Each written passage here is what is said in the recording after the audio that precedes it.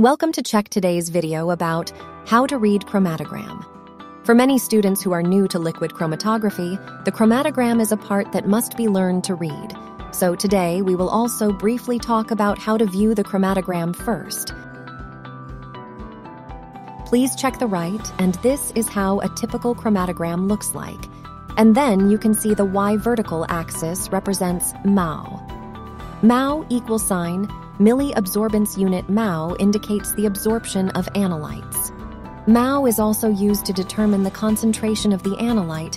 Okay, now let's check the X, horizontal axis, represents retention time. Retention time is the time between the injection of the analyte to the detection of the analyte. And now you can check, compound has a retention time of 6 minutes. Retention time can also be used as an identification tool. Reference list of compounds and retention times, retention time 1.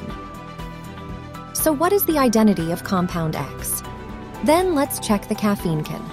The concentration of caffeine can be determined with a calibration curve. Then let's check the example calibration curve.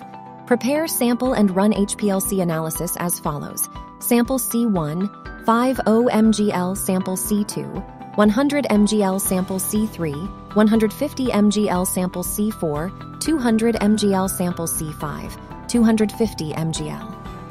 As concentration increases, the peaks become bigger and higher. Then we can do a simple calculation as the diagram. The peak area represents the amount of compound that has passed the detector. So a higher peak does not mean the concentration is higher peak.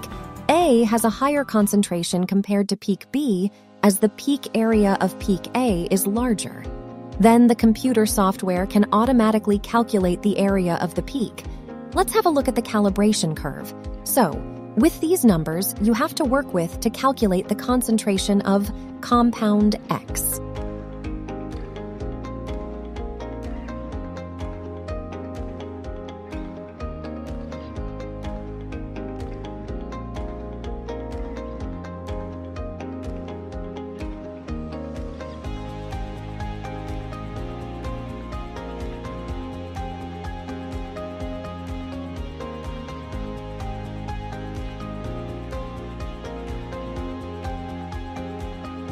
The computer software will also calculate the peak area of compound X. With this information, you should be able to calculate the concentration.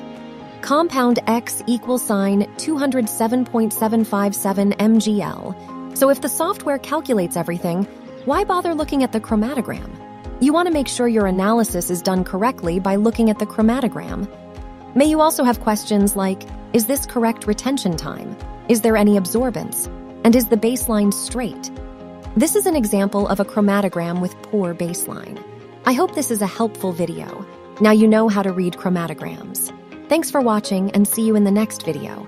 And by the way, have any questions about HPLC and the requirements for the HPLC column? Consumables. Don't be late to contact UHPLCs. We will supply the best solution within 24 hours.